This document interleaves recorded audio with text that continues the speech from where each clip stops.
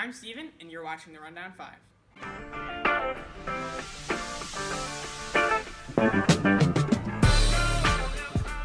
Last Friday, Logic released his new album, Confessions of a Dangerous Mind. He's been hyping it up for a while now, and it finally came out.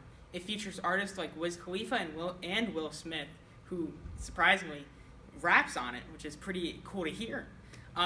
It recently hit #1 on the top charts on iTunes, but it has gone down under Queen, the remastered collection, for now. But maybe it'll go back up, who knows? It's pretty good. You should check it out.